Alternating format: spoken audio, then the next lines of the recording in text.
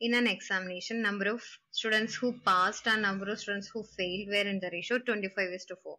If one more student had appeared and passed and number of failed students was 3 less than earlier, ratio of passed students to failed students would have become 22:3. What is the difference between number of students who initially passed the examination and number of students who failed the examination?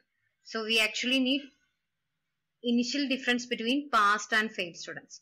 Here initial ratio of passed and failed students is 25:4, which means initial difference between passed and failed is equal to 25 minus 4, 21, which means your answer should be a multiple of 21.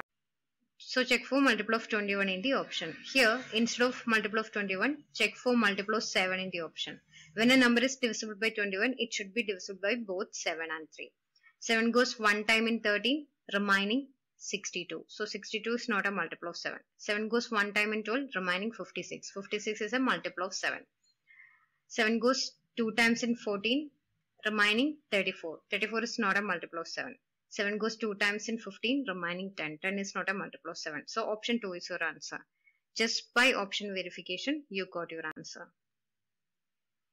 Initially, ratio of passed and failed students was 25:4.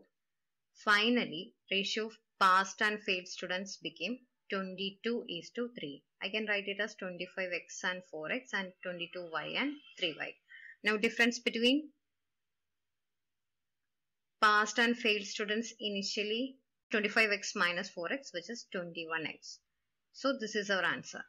And you can also form equations. That is, when one more students appeared, number of failed students was 3 less than the earlier, which means difference between initial and final failed students is 3. That is 4x minus 3y. 4x minus 3y here is 3.